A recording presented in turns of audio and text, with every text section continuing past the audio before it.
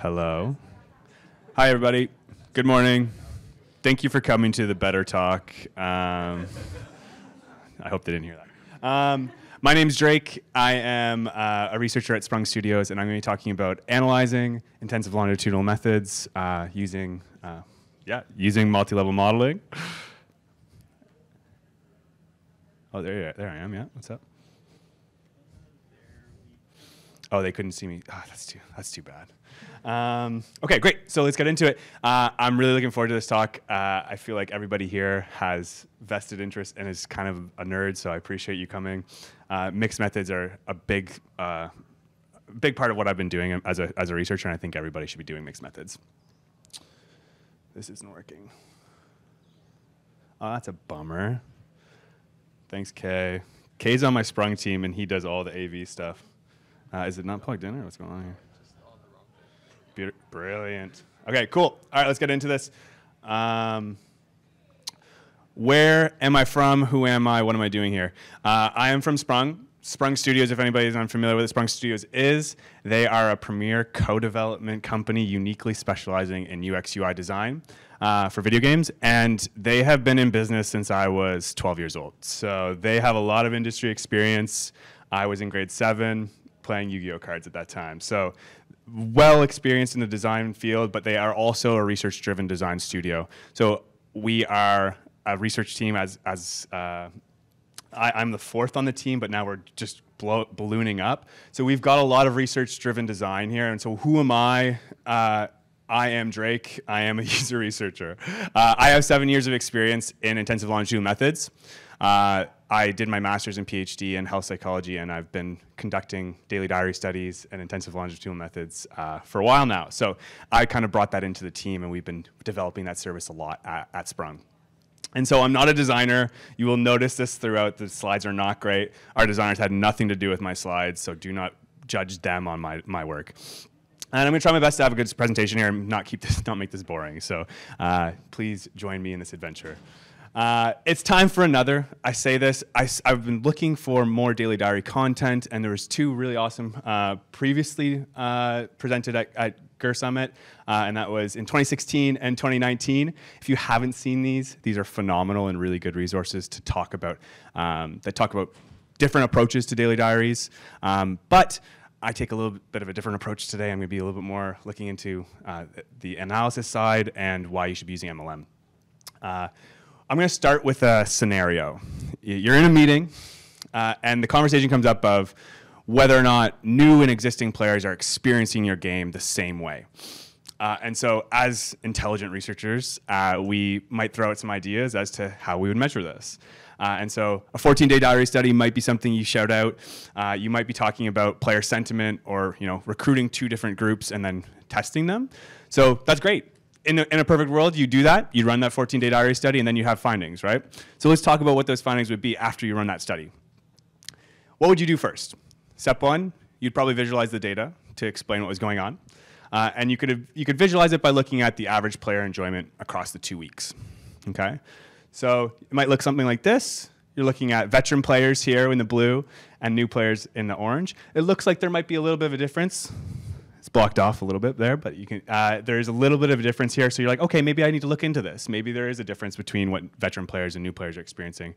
I acknowledge fun is a controversial topic, so we'll not get into that. Sean, thank you. So this was just an example. Don't worry about it. Step 2 would be you would analyze it, right? So you run a linear regression, right? So the idea is you're going to run a linear regression, and what do you find? You find that there is, in fact, a significant result. It looks like new players are decreasing in their enjoyment across the 14 days. Awesome. This is really great, right? So what do you do next? Step 3, action on those findings. You're going to go and you're going to ship those results. You're going to talk to your team. You're going to make big changes. The results are in. New players hate the game. We're moving forward with that information, right? Good. We're good, right? Step 4, probably going to be regret because you just realized that you weren't thinking about this presentation that you heard way back at GER Summit where we talked about multi-level modeling. You may have made a critical error here, and that significant result is actually insignificant or non-significant. I don't want to call it insignificant. That's mean. So you didn't run a multi-level model, that is a problem. And I'm going to explain to you throughout this process why this was a problem. And it'll be very clear as to what was going on here and why you shouldn't do this in the future. If you have done this, it's okay. We'll figure it out. What am I selling today?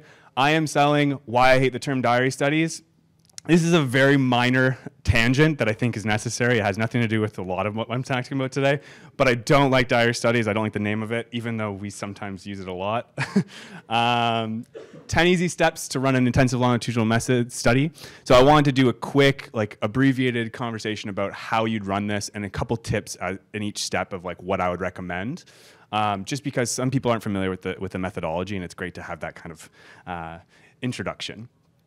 And then I'm going to talk about how and why your analyses should be using multi-level modeling. And then I top that off with a little bit of actionable insights that you could be using, or some ideas to spur you as a team as to what you might want to do when you're running an intensive longitudinal method, a daily diary study or whatever. So we're going to be sprinkling on a little bit of Sprung UX on this presentation, and we're going to be using, anytime we use this, use examples from what we've done, it's coming from just a pilot study that we ran exclusively for this presentation on a mobile TCG. So I'm not going to talk about the TCG. I don't care about the TCG that we ran. It's not the main focus. It's more about the results and the way that we actioned on these results. So I keep saying intensive longitudinal methods. What am I talking about?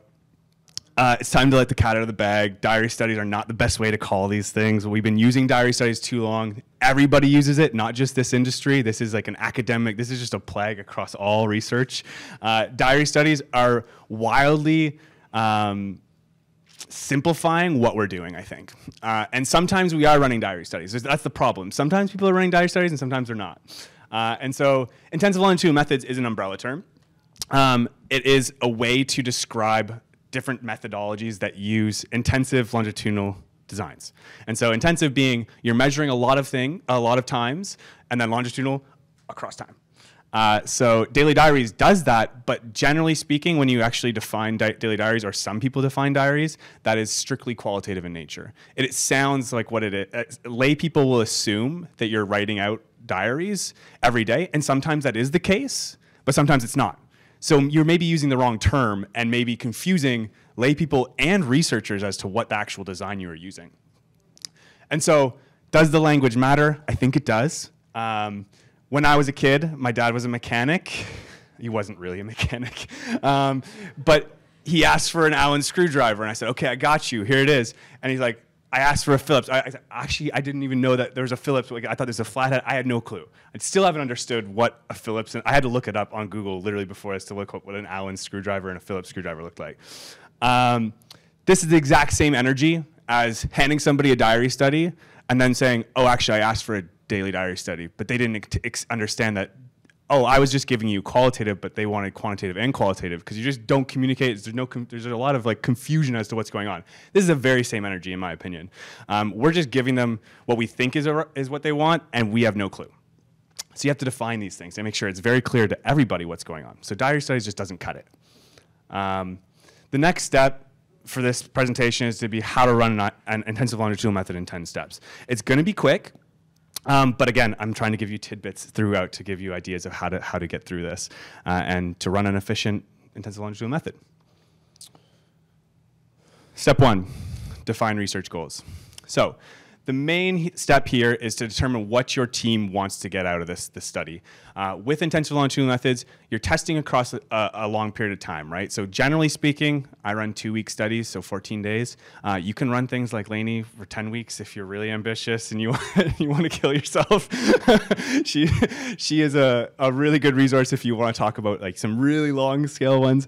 But depending on what you're looking at, this will orient what questions you ask and how you design your study.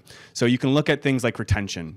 This is a really big metric that you can use because you're looking across time. You're looking at that 2-week window, right? The sweet window where you have players either engaging that are brand new to the game that you want to see whether or not they're going to stick, or you can see things like player sentiment, player motivation, or changes in behavior across time. Really cool insights that you can gather, but you need to define those research goals. And so what are some of the main goals of our study? With our pilot study, we ran We looked at churn, so we looked at retention, of course. We also compared groups, so you can compare TCG players and non-TCG players. This is great when you're thinking about your game. What are the demographics that you're trying to cover on your game? Do you think that a specific group will be playing the game more or enjoying the game more? And if there's a specific group that you're worried about acquiring or maintaining across your game, then you can assess that too. And then we have player engagement metrics.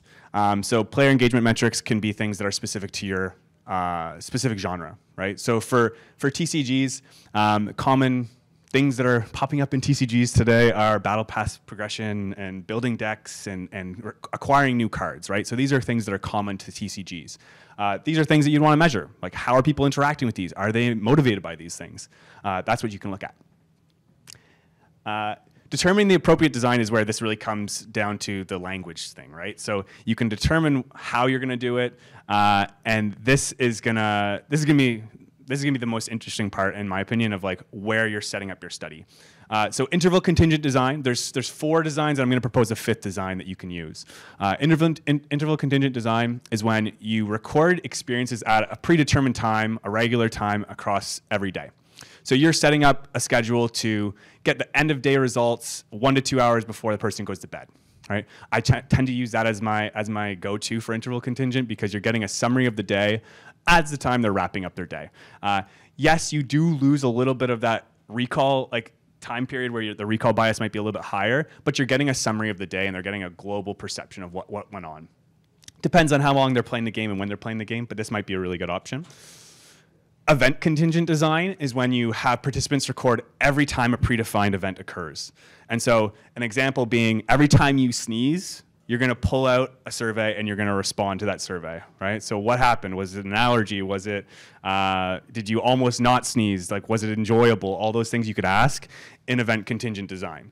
And you can do that with games too, right? So when an event occurs, you specify that this is the exact event that I want you to respond to, and so they'll pull up the survey and do it. This relies on the participant to do a little bit more work on their end to acknowledge when this is occurring, but it is an effective way to get at specific events. If you really want to know what's going on, like on a mission or something like that, that's event contingent where it's beneficial. And then you have signal contingent design. Signal contingent design, if used properly, is awesome. If used improperly, can be really problematic. So that's basically when you, as a researcher, will either randomly or you'll choose a time period to send out surveys. And so this is really effective at getting random time points where you can actually pinpoint what's going on at that exact moment. It's really, really good for that. But if you don't know when they're playing the game, this is a horrible design, right? So if you're pinging people for surveys 2 or 3 times a day, and 2 out of 3 of those times they're not playing the game, you're just wasting data. You're wasting your time and you're wasting participants' time. So making sure that you know where, if you have a fixed time point for players playing a game, then you may be able to use this, and it might be an effective way to go about it, to get those insights with very minimal recall bias. The last one, these were built out from a book in 2013 called Intensive Longitudinal Methods, and they were talking about how device contingent design is going to be the next fad, and this is when smartphones were getting popular. So device contingent is basically allowing us to use this technology that we have now to effectively give surveys throughout the process. And so smartphones allow us to do this with pairing things like heart rate monitors or GPS. So if you think of like Pokemon Go, maybe, if you travel a kilometer, you might get a survey and saying like, were you happy with your experience? Something like that. You can pair this and be creative with this. And then like with heart rate, if your heart rate goes above 120, you should fill out a survey, not go to the doctors. So that's the 4th one. And then I'm going to propose telemetry contingent design. I don't know if it's the best terminology for it, but it works for me. And so telemetry contingent design is more or less like perfect for what we do as games user researchers. This is pairing telemetry polls and events to trigger surveys. So if an event occurs in the game, you can pull that telemetry, and that telemetry will then trigger a survey to be sent to your participant while they're in this study. And so this will allow you a lot of freedom to change the types of surveys that you're using specifically to the events that are occurring in the game. So an example being you die 10 times in Dark Souls on a boss in a row, you are now going to get a survey that's asking about that specific boss. This is a really cool way to do it, and I think it's something that we haven't really explored much in the industry, but I think this is where we're going. And so we're working on this right now at Sprung, and I think it's really cool. Okay, what do? We just use interval contingent design. We asked them 1 to 2 hours before bed. And the benefits of this were that for the current study, it was flexible for participants' schedules. Mobile games can be played in multiple sessions throughout the day, so we can kind of just get a summary of the day. And then assessing experience across the day allows players to recap all of those sessions. So we just were curious about their overall, their play. And so step 3 and 4, zipping through these. Sampling strategy and frequency. I'm not going to talk too much about this. Just make sure you sample the right group. And data collection frequency. This is where you determine how long you want to assess your participants. We do 14 days frequently because we like that kind of time period. The 7 days is really important, but giving that extra 7 days really gives you an idea of like longevity. And we always do, with intensive longitudinal methods, at least with what I'm recommending, we do a preliminary survey and a final survey that allows for a lot more detail in what's going on, especially that final survey. That's where you get a lot of feedback about general perceptions of the game, motivations, all that stuff. And then you can ask trait-like things. So things that won't change on a day-to-day basis, you ask that in the preliminary. So, you know, personality, genre preference, all those things, get those in the preliminary. Measures and instruments. I'm also not going to talk about this. This is up to you. This is the fun part as a researcher. You determine what you want to find. Quantitative, qualitative, I highly recommend using mixed methods. The advantages of quantitative, very fast.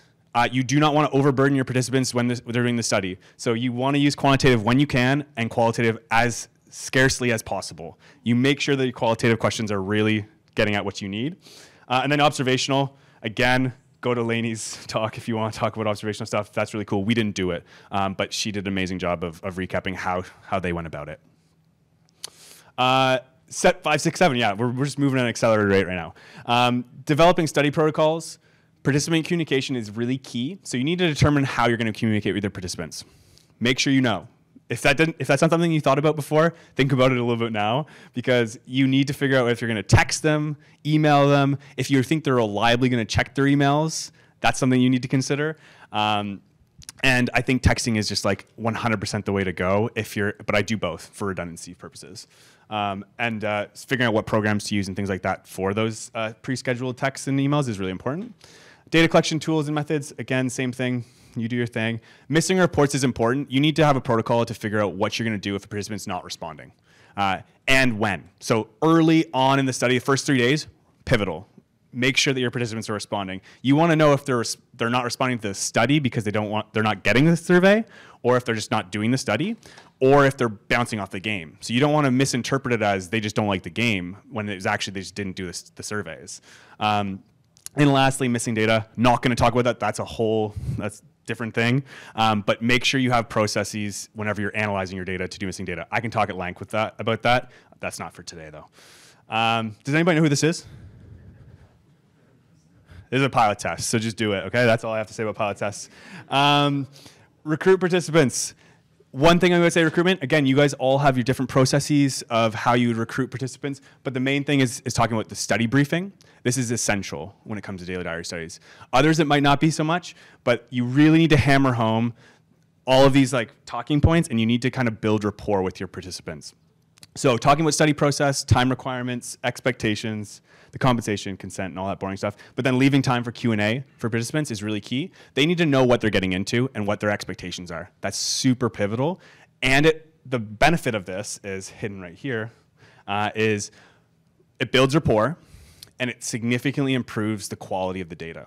They are more involved with this process if they know there's someone there. Right? If they've talked to that person, they know the significance of why they're doing this study and what they're expected to do. Really important for actually improving the quality of the data. And it reduces the missing data that you're going to have to deal with later on, and it reduces the amount of bad actors that you're going to be recruiting, right? So you can definitely weed those out pretty quick, and they're just more invested in the study. Implementing data collection, this is where you're done. You've set up the study's running now, and now what you're going to do is basically just let it come in. One recommendation I have because a lot of this stuff you're going to be using qualitative data. Make sure you start running conducting your thematic analysis midway.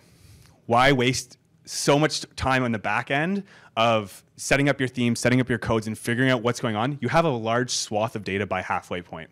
So use that data, set your themes up, set your coding schemes up, and then run it after, and then you just finish off the thematic analysis afterwards.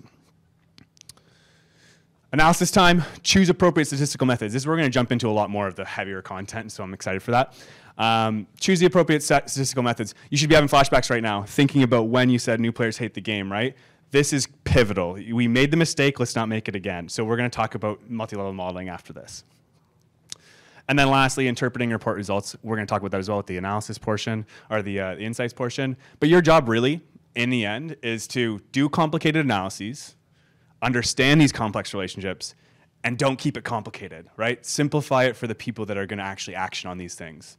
That's really, really important. Write that simple report, because if you're just doing all this just to show amazing statistics and how confusing things are, it's not going to hit. It's not going to do anything for your team. My job, of course, is to explain why MLM is important, and then give examples of what insights you can explore. It's time. Let's talk about multi-level modeling. It's finally time. This is why we're here. Non-independence is something you must account for when you're collecting any type of intensive longitudinal studies. Anytime you're doing repeated measures or testing multiple groups, you need to be counting for non-independence. If you don't know what non-independence is, let's talk about it. What do you think the biggest predictor of how much you will weigh today is? Does anybody know? Oh, you guys are good. You're so good. How much you weighed yesterday? If I had to guess everybody's weight here, that's the one question I would ask. How much did you weigh yesterday? And that would give me much better validity and much more consistency across what I'm going to get on those guesses, right? So how much you weighed yesterday is 100% non-independent, right? So you are not an independent, like your weight from today to tomorrow is not independent, right? They're very heavily correlated. This is exactly what happens within studies. You have scores from day to day that are not independent of each other. They are heavily impacted by what you did yesterday and by who you are as a person. Another example would be if you like extraction shooters similar to Escape from Tarkov. If I had put all of you in this room and I forced you to do a 2-week study on EFT, everybody has different opinions on how they like that game. So some might love that game, some might hate that type of game, and you will carry that into the study, right? So your scores will be more consistent, and you'll have within-person consistency across that study. And so you need to account for that when you run your analyses. You can't consider each data point, each row of data as independent from others. You just cannot do it. That's what leads to misinterpreting data like we did in the beginning. And so there's day-to-day fluctuations as well. You know, if you had a really bad day, you just got completely crapped on and like you had a horrible time, your next day you're probably going to be lower than usual as well, because it's going to carry over to your next reports.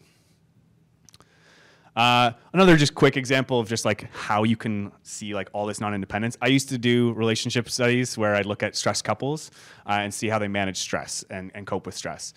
So there was non-independence at the couple level. We look at dyads, so different groups of couples. Your relationship, you can think of your partner, how you guys handle stress. It's going to be different than how I handle stress with my partner, right? And so our levels are going to be different. Again, the individual is more similar, and there's a lot of non-independence in there, and then across those time points as well. So, talking more statistically heavy here, MLM versus OLS. OLS is ordinary least squares, and essentially it's a method that's used in statistics to find the best fitting line or curve through a set of data points. So something like this, you see it everywhere. Whenever you're running linear regression, you're probably running OLS. But MLM is an approach that's made to deal with this non-independence that we were talking about. And clustered data is another way to call it. So in this example, there's a level of enjoyment predicted by money spent. This is all made up. It's not real. Money spent is on the x-axis and enjoyment is on the y. And so it looks like, yeah, as you spend more money, you're happier, right? You're enjoying the game more. And so that looks fine. It looks good. Looks reasonable. You might have, if you have a keen eye, you might be like, okay, well, there's something weird going on at the $6 to $8 price point. Don't really know what's going on, but you wouldn't really be able to tell with this OLS. That's OLS. That's what it is. But if you're taking an MLM approach, you might be considering different things, different clusters. And so again, completely made up. This is completely made up. If you had COD players, Sims players, and Candy Crush players in this study, you might actually be able to find out that the big reason why there's a dip there at 6 to 8, it wasn't because the price point was bad for players or they didn't like that price. It may have just been that the cluster that was experiencing, that was in that area, was actually having a completely different interaction with the game, right? So These Sims players who may not like to spend that much money but are willing to spend a little bit, they actually might see a decrease in enjoyment as they spend more money. Whereas COD players or Candy Crush players might have that enjoyment as they increase, but at different levels, right? So the COD players spend less and the Candy Crush players spend more. Again, made up data. Yeah. So what's then another reason why you should run MLM outside of non-independence and accounting for non-independence? Unique player journeys across time is something that you need to account for. You're spending so much time and investment on getting this data about players across time periods. You want to know what's going on and what those unique journeys are, so that within-person experience. And so one question we asked is, are players motivated to unlock cards across the first 2 weeks? And so if we ran an OLS, I took out the data points just to be extra clear that this is not the best. This is what we'd see, right? This is the regression line. If we were just looking at the regression line, it looks like, yeah, motivation's kind of stable. It doesn't change much, and that's okay. But what do we need? We need spaghetti. We need spaghetti for this to understand it. And so spaghetti plots are these jumbled messes, and it doesn't look good. I would never recommend showing this to anybody, but you do need to look at this. I think spaghetti plots are really good for that initial step of looking at your analysis. What are we looking at? What is this? Each individual purple line here is an individual player's regression line across the study. Okay, so this is their unique experience. You're seeing that there are some players that are significantly dropping, some that are high, that are stable, and some that are really low and they just drop off. They left the study, right? So you're seeing these unique journeys, and you need to identify that as a researcher. This isn't going to be something you do for an analysis, but it gives you an idea of what your data is looking like. There might be some significant clusters here where there's different trends, and you'd be like, okay, why are there different trends in this spaghetti plot? And that's where you can kind of start investigating. So recap, why should we use MLM? Ignoring clustered, non-independent data is bad. It's just bad. It can lead to a lot of problems, and it gives a lot of perspective into unique player journeys. What problem does it solve? It solves avoiding misunderstanding complex patterns of data. So we really oversimplify some data if we use OLS by using these averages across the study, and that can be really problematic because you're not utilizing the data that you've spent so much time to collect and to investigate. And it allows for researchers to fully utilize the complex data that they have gathered. Again, reiterating what I just said. All right, let's discuss insights. I don't know how much time am I working with? How much? I have 35 minutes left. Oh my God. I need to slow down, my God. Wow, okay, I'll take my time with this. So examples of actionable insights. These are some things that you can ask as a researcher, and these are kind of things that you can report to your teams. So what is motivating players to play daily? When do we lose players? Who likes or dislikes the game more? So this is where you're looking at these group comparisons. I think that's really fun. And then the why is why are players disliking or liking the game more? So one thing you can do is you can separate these into the game mechanics, like I said. So some game mechanics that we investigated for the TCG were unlocking cards, gameplay, progressing a battle pass, daily missions, building new decks, and then this is checking the store, because that's relevant for a lot of developers to make sure that people are checking the stores or they're motivated to check the store. This lowly little line right here is checking store. And then these two are building new decks and progressing the battle pass. So this is telling you the average across all players across the 14 days, right? So where are the trends? What are they experiencing as a whole, as a group? And so this is actually kind of alarming. So the scale was from 1 to 6, 6 being strongly motivated, and then 1 being strongly unmotivated, or strongly disagree to being motivated. And so this is a bit of a question mark and alarming here, because building new decks is a huge part of what TCGs are about, right? So that's a big mechanic that some players should be motivated to do, and they're not. They're not in this case. So that's something that we would want our team to know and trying to investigate further as to what's going on exactly. And obviously these are, across the days, you can see in the background there's also like the daily averages. So those are really interesting to see if there's peaks and valleys to understand what's going on at what times. Are they super high, like are they heavy loaded to the top and then they decline across time? That's also something you need to consider whenever you're doing multi-level modeling. That's where you can do those regressions. But I like to keep this in mind whenever I'm doing these studies. If you haven't seen a facet grid before, there's like, you run them all the time whenever you're doing daily diary studies. So basically a facet grid is just looking at each individual person. So each group, each graph here is an individual person's journey across the 14 days. And so this is their motivation to engage in unlocking cards. And so when they unlock cards, you see that like some are highly motivated at the start and then they decline across the study. Some aren't motivated at all and then it just spikes. So everybody's having different experiences, so you want to know what's going on, and then you can compare different groups on what's their journeys look like. So there may be some different like clusterings going on based on if they're TCG players or if they're non-TCG players, or if they're new players or veteran players. And so, yeah. Their one player's experience. So churn, something you can do is look at churn and retention rates. One thing that you can do is look at the number of players. So we had old players and new players, so those are pre-existing and new ones. And we want to see, is there a critical point where players are dropping out, that they're stopping playing the game or reporting not wanting to play the game anymore? So there's different ways to identify churn. You as a team need to develop what you think is churn.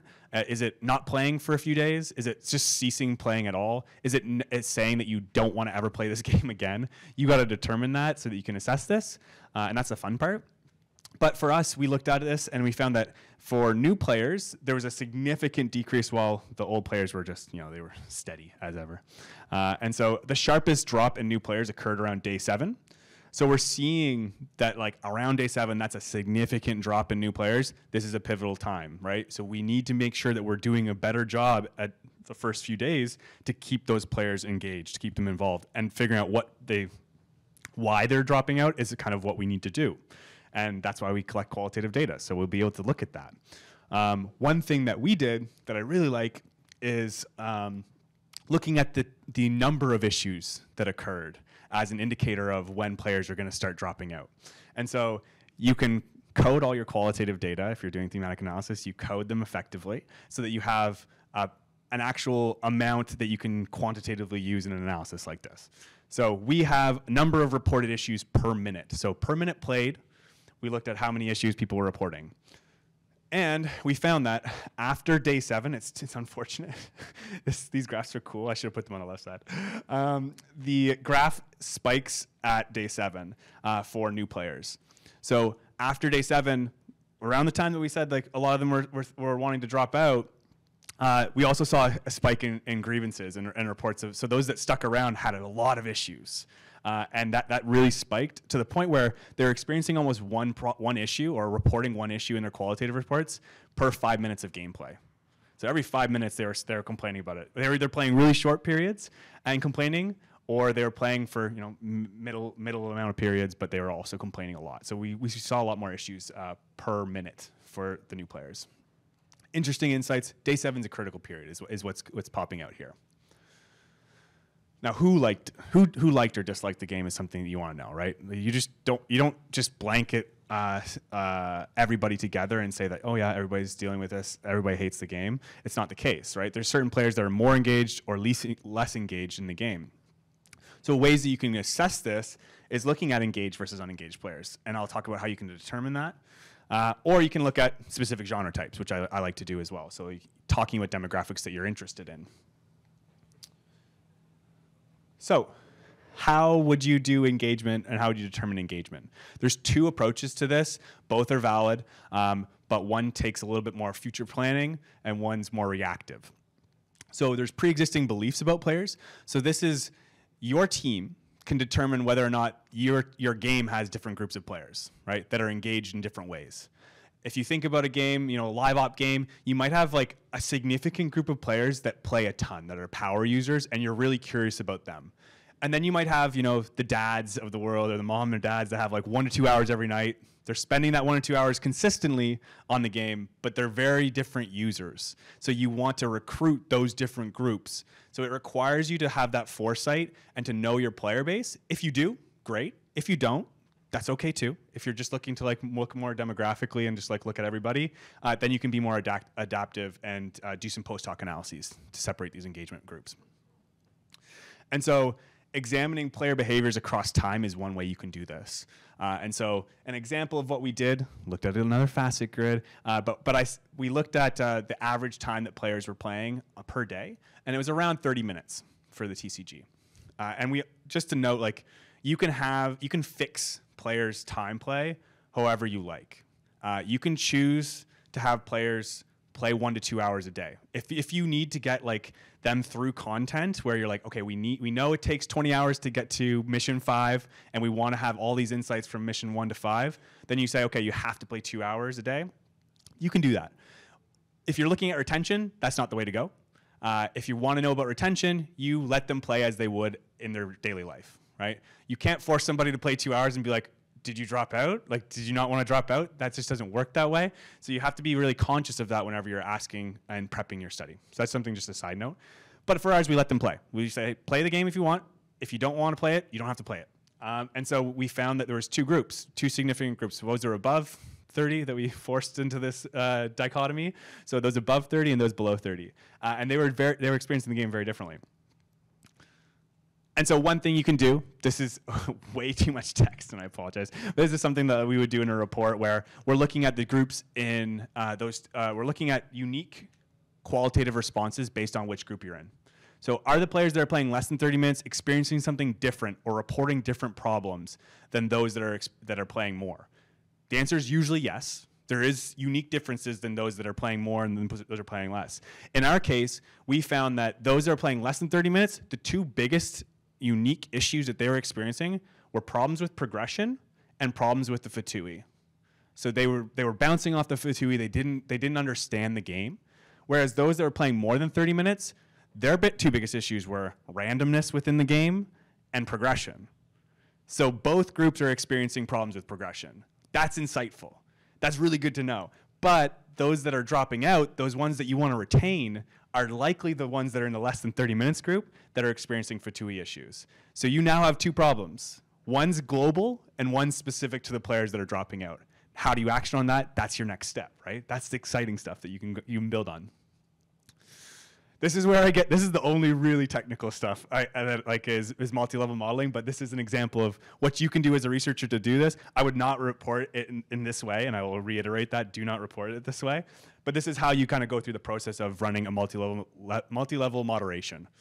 And so anybody that's unfamiliar with moderation, it's interactions. So you're comparing groups and seeing whether or not they differ in the way that they respond to X and Y based on what group they're in. And so this is what you're seeing here is the daily averages for all non-TCG players. So each peak and valley is corresponding to that day. So that's just the average of the day. And so we're comparing these 2 groups, right? So we have TCG players are in the orange and then non-TCG players in the blue. So we're seeing there's a stark difference here in how motivated they are to unlock cards and to build new decks. So I wanted to look at just 2 different motivations and metrics. And this is important for games where you're like, this is one of the drivers of why players are playing this game. You want to assess that metric and how motivated people are to play that with that metric or that mechanic. And so, yeah, it looks like, there's a difference between TCG players and non-TCG players, kind of actually going away with what you would anticipate. You'd expect TCG players to like a TCG game more than non-TCG players. And then building decks, you're also seeing a bit of a difference here too. So you want to investigate this. You can't really see it. I apologize for that. I'm actually worried because they're going to be blocked on the other one, but we'll talk about it. So again, let's get some spaghetti on the plate here. Let's look at spaghetti plots and see what's going on. You can just get a good idea here of the differences in what their scopes are and what their regressions are. These orange lines, there's heavily weighted lower.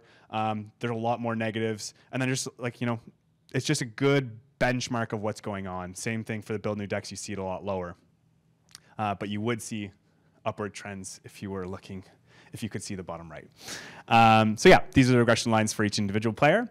And this is where you actually run your multi-level moderation, okay? So you have a lot of indicators that there's something going on here. You'd be running some background, other stats to get this going, but you run your multi-level moderation. This is just my preference.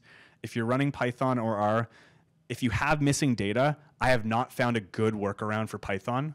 If anybody has good workarounds, let me know. I was trained in R, and I've only used R for missing data. It's the only effective way, other than like using list-wise deletion, which is horrible for this kind of analysis if you're using Python. Yeah, we can talk about that. But anyway, so looking at unlock cards, we found a main effect. So for anybody that's unfamiliar, a main effect means there's difference between the two groups, but they're not experiencing it differently. Okay, so both players are experiencing the motivation to unlock cards. It's kind of just middling. There's no significant like increase, but non-TCG players are significantly more engaged with unlocking cards than those that play TCG. In this hidden little graph, you have to use your imagination here with me. You're going to see that you would actually see that TCG players are significantly increasing across time in their motivation. So they start low, and then as they play the study more, they're more engaged with building decks. Whereas those that are non-TCG players, they start high, but then they start going down. And so there's a significant interaction here. This means that they're experiencing the game differently. They're experiencing this motivation differently and significantly. So this is really cool. This is where you say there's two different groups of players that are experiencing this motivation to build new decks in a very different way. Why is that happening? You can investigate that and look at qualitative data to understand and maybe follow up with interviews with those players to understand it more. Very cool. That's all I just said. Yeah. I guess I'm just blazing through this. So most frequent daily issues. This is another thing that I just like. I wanted to kind of highlight. It's a cool way to look at your data, and I think it's great. You can look at the biggest concerns on each day and plot the most frequently reported issues, and really get an understanding of when these issues are occurring and get a better understanding of your data. So, for example, day one, learning's the biggest issue. Unanimously, people are like, I don't know what the hell's going on. This learning process is confusing. The FTUI is confusing. But then as you get further down the study, gameplay becomes the prevalent issue that's occurring across the time, right? They're like, the game's fine, but like this is the issue that I have with the gameplay. This is nitpicking at the gameplay. And then you'll see that progression then starts to take over at the end, where it's actually progression is becoming the issue now. They're like, okay, I've gotten the gameplay loop. After a week, now I'm understanding there's a progression wall here, and I don't like it. And so that's what I think is really insightful here is being able to look at those. And obviously, you know, if there's a couple front runners, you can also report those. You don't have to just stick to the most common.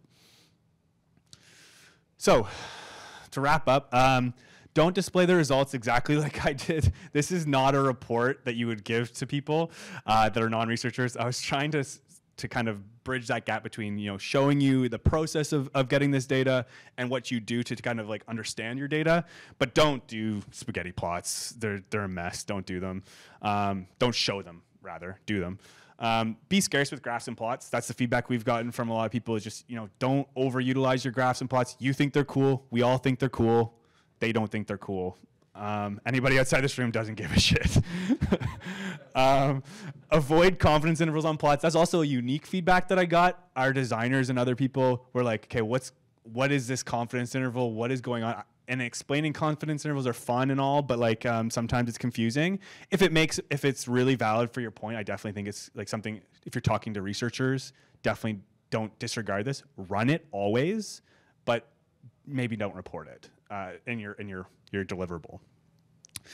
And then, yeah, don't use plots that cannot easily tell a story. So don't do the spaghetti plots. Don't do the other plots that are confusing.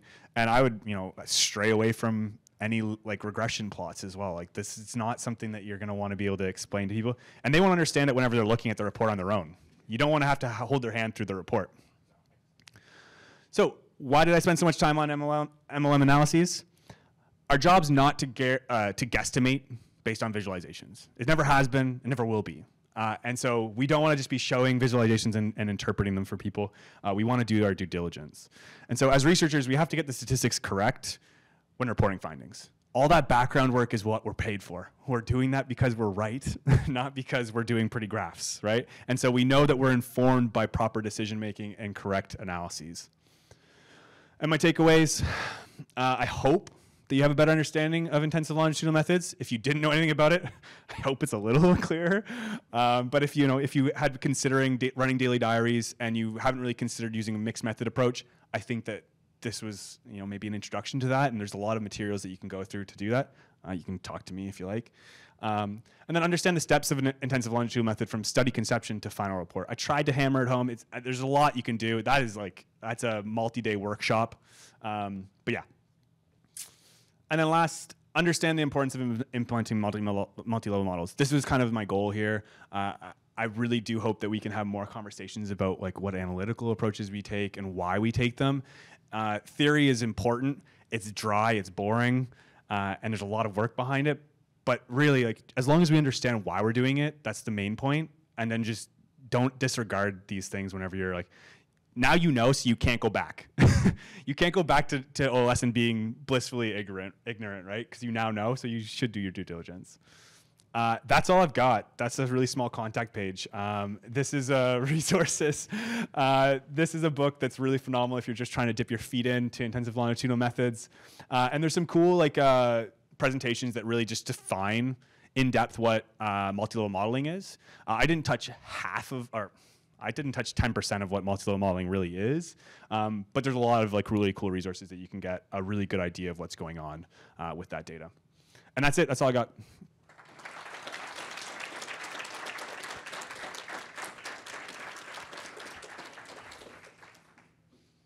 No worries. Repeat the question. Thank you. Yes. Yes. Thanks for an awesome talk. Thank you. In your example, you recruited 15 people per group. Mm-hmm. Talk a little bit about the considerations behind sample size. And, Yes. you also didn't talk about p-values, so I'm wondering whether that factors at all into that decision. Yeah, it's in the background. Yeah, no, yeah, for sure. Why talk? Yes, no, I think it's a really good point. Okay, yeah, I'll talk. Oh, sorry. I was just told to repeat the question. I did not do that. So I'm going to repeat your question and then I'll respond to you. So the question, twofold, right? So two questions. The first being on why, like considerations of sample size, and then the second one being about p-values and like where those are, and what consideration I should have for those. Really good points. Sample size, phenomenal question. Long-running discussion in multi-level modeling and how to use the data effectively. I would highly recommend aiming for 30 to 40 as a minimum. Not per group. You don't have to do per group. I would say like if you're doing group comparisons, try for 20. Like I think that's like my baseline, what I would do. The main thing here is that we are there's always been a concern that like it's a low sample size, but you're disregarding the amount of observations that are occurring. And the benefit of multi-level modeling is that you really do, and if you have 40 people that have to do 20, like across 20 days, can I do my math? 800, you have 800 observations to work with. That is really strong, like from a statistical standpoint, like the power is improved across that sample because of those observations. And you just want to make sure that you're like getting that right. But yeah, so I would say there's no hard and fast rule on how many you should because of the observations increasing the strength of your results. But yeah, it adds a lot. It adds up quick because once you start adding 10 more, 20 more, 30 more participants, you're now adding hundreds of more observations that you need to code. So yeah, I'd say try for 40. If you have the resources to do more, do it. Do it. I would definitely do it. And then so for the second question on p-values and significance, yes. I mean, you could.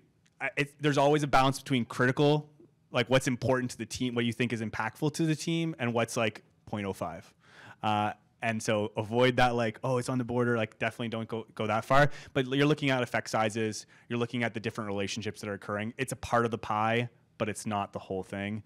It's a good indication that you're flagging something as it could be significant. But if it's just at 0.05, that you got to figure out what's critical for your team and what's actually an impactful insight. Yeah, it's a good question. Yeah. Yes, John. So, curious about collecting baseline data from comps at the start of the study. Have you ever looked at for example, the TCG game, right? Yep. Having players provide longitudinal data for 3-4 days Mm-hmm. about the games they are regularly playing. Mm. Get baseline or grounding data to help normalize some of their responses during Is it worth doing that? And like, if you have done it, like, Phenomenal point. So the question is about whether or not you'd basically run prelim, like basically prelim diaries. Yeah, to like get a baseline of what the players are doing, what their motivations are on maybe different games. And so that kind of gives you the leniency to be like, okay, I know what my players are about before I gather the data and I start analyzing the data on them. Yes, you definitely can do it. It is a good way to do it for some studies. Some it might not make sense. I've done it plenty of times with like couples, like in couples, right? So you can get like baseline. One example is we use text messaging. We looked at how people support each other through text messages. And so what we did was we observed them for 2 weeks, but we collected the month before worth of texts. And so that gives you that baseline before they're being observed. Really the benefit to this is that you want to get data that they were not a part of a study in. So if they're a part of a study, they're like aware they're being observed, they're like their reporting is going to be similar. So it's tough to like justify necessarily running daily diaries for like other games unless you have like pre-existing questions like that you want to investigate of like, I know these are players that play Apex Legends, so I want to get them and I want to get them to do an Apex Legends like preliminary like daily diary so I can see how they play, and then I want them to switch to whatever game I'm testing now and see how it differs in their satisfaction or motivation, because they might be motivated to play Apex a similar or a TCG game that's similar to yours in a different way, and there might be like more incentive to build new decks or interact with cards, and you might get that insight. That could be really cool. That's like a competitor analysis like diary study, yeah. Or intensive longitudinal method, sorry. I used it, I hate it. Yeah, yes? So I have a question specifically around your desire to do statistics on post-hoc grouping.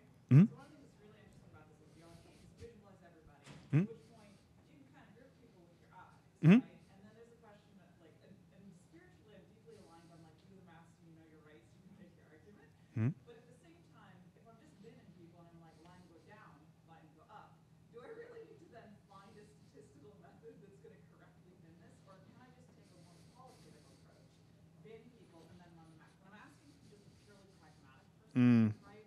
Like, I have a week to Mm-hmm. like analyze everything, right? Mm-hmm. And there's like me graph, me thing, me bin, all right, do all math. Yep, Right? yep. And like that's cheaper, and like, is it actually high risk as opposed to just like, I mean, I'll be honest with you, I know enough statistics that I can generally cheat my way into any binning I want, right? If Okay. I'm just like the line goes down versus the line goes up, like, do I need a map? When you're doing line goes up, line goes down, you're using quantitative though, right? Like you use it. So I graph everybody.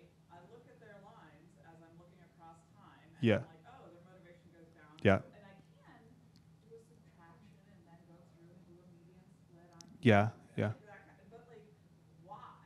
As opposed to just looking at the graph and being like, these are clearly the same and these aren't. Okay. It's a qualitative approach, right? Okay. I'm going to try and repeat that. The question being, more or less, why are we doing all this when you can kind of like look at graphs or look at the quantitative like visualizations when you can just kind of do qualitative and like kind of bin those on your own, like just like eyeballing it. Eyeball binning people as opposed to finding like, oh, I need to do an H class so I can go through and actually like build from the bottom, and then I got to worry about whether I'm looking at distances or I'm looking at correlations or things like that. Mm-hmm. I would say it's a really good question. It comes down to more like what your pre-existing hypotheses are, and like just being good. Like it's kind of like that pre-registration vibe where it's like you had questions going in, test those questions, but then don't be afraid to explore your data. And I think that quantitative analyses, it's a fine trade-off, because you're saying like I only have so much time, and I have qualitative data that I want to kind of highlight for like why this is going on. But it's also really important to just, I think it is pretty quick. Once you get going into the quantitative analyses, you can run these pre-existing hypotheses. You can pre-code these.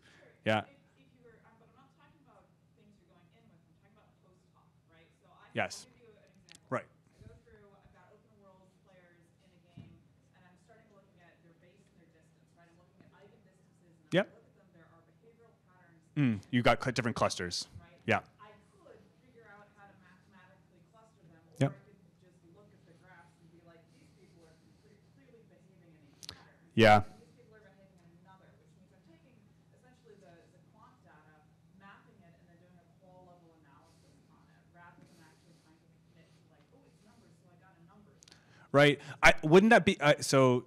It's like basically doing confirmatory factor analysis to like, find clusters, opposed to just looking at the qualitative data and grouping them. And doing it post hoc is like, why would you do that qualitative or quantitative approach? It's a good. This is more of like a theoretical discussion that like I would love to chat more about. But like I think that there's value in. I wouldn't suggest running confirmatory factor analysis on and do cluster analyses every time you run a study like this. But I do think that there's certain benefits to exploring your data and having pre-existing. That's really all I can really say. But let's chat more. I think your points are valid. Yeah. Yeah. Yes. We have a question from Discord. For people who are just beginning their longitudinal data analysis journey, are there any insights, tips, or techniques that you found valuable when you first got started? Oh yeah. Oh, wonderful question. Sorry. Oh, God, I'm good at that. Are there, for people that are just starting their journey in longitudinal assessment and wanting to get into it, is there any like resources or things that I did that were really beneficial? Is kind of the question. It's a great question. Yes, there's a lot you can do. I think that resource, the Intensive Longitudinal Methods book, is a really easy to read and understand. There's also the resources that I included are really a good benchmark to get into that. Getting to know regression, if you are interested in this stuff, is definitely a baseline that you should do. You should understand why regression is important and what predictors are, and then build from that. So you're really just kind of like, you got to think of it as, and simplify it, because it can be really complicated and it doesn't need to be. There's different groups that are non-independent, and I think when you really come back to it, it's just think about how your data can be similar or correlated to each other and account for it. Those are the main things you need to account for. So yeah, keep that in mind when you're learning, and don't get overwhelmed, because it's really easy to get overwhelmed with that stuff. And ask people. If there's people, I'm here. You can shoot me a message if you need to. But there's lots of resources as well that you can check my slides for. Yeah. And then I have a question. Great. I'd like to know, so what are you doing when people drop out of the study early? Like, are you planning that as a censoring event? Are you carrying the mean forward? What's happening? When they drop out early, what are we doing with the participants? There's different approaches, so it depends on when they're dropping out. If it's like a first or second day, you could still use that data, but it's not going to give you much. And that's why missing data protocols is really important. So like how you manage the missing data is important. So if you're running like analyses and you have a bunch of dropouts that are different time points, that's why you wouldn't use listwise or pairwise, because you might just destroy all that information. I would use a different approach for missing data. It's like maximum likelihood. It just accounts for what data is existing. So it basically takes the data that you've provided and allows you to use that and not like just cut it all out so you don't lose it. There's a way more technical way to explain that, but I'm not going to broach that right now. Yeah.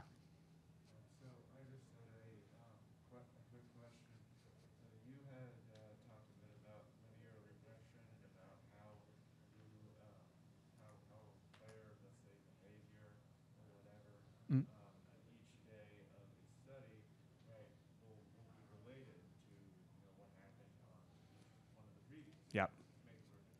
Yep. It's just I was wondering under what context would you ever use regression then? Say if each data point is always related to all the other data points for each individual place. Wonderful question. Really good question. The question was, why would you run OLS or regular regression if data points are always correlated like from day to day? You don't when you're doing repeated measures. I wouldn't recommend it. Linear regression is good at predicting things. Often cross-sectional studies are most effective for that. So when you're doing one time point, you have everybody's a different person. So regressions that's what they're for, is to predict those times where there's no, where every observation is independent. So each person's giving you a new insight. That's great. Use your linear regression. So that's like almost every study, except for repeated measure studies or things that you're like you have clusters. All it really is just to boil it down. It's quite simple to run multi-level regressions. It's just you're just including like the fact that you're clustering on a group. So you're like saying you need to account for time as a thing that is correlated, and that's what that differentiation is when you're running it. It's really not too complex to run them. It's just knowing what variables are going to be correlated with each other. So time and then person. So you're saying the person, the ID, and the time are correlated. So account for that in this analysis, and that's what that regression is. An MLM regression is. Yeah. So it's really quite simple to do. It seems a lot weightier than it is. But yeah, you'd run it if every data point is independent. You'd run a linear regression. That's OLS. Yeah. Yeah, it's a great question. So technical. Everybody's like it's so fun to have these technical conversations, everybody. I think everybody's ready to move on.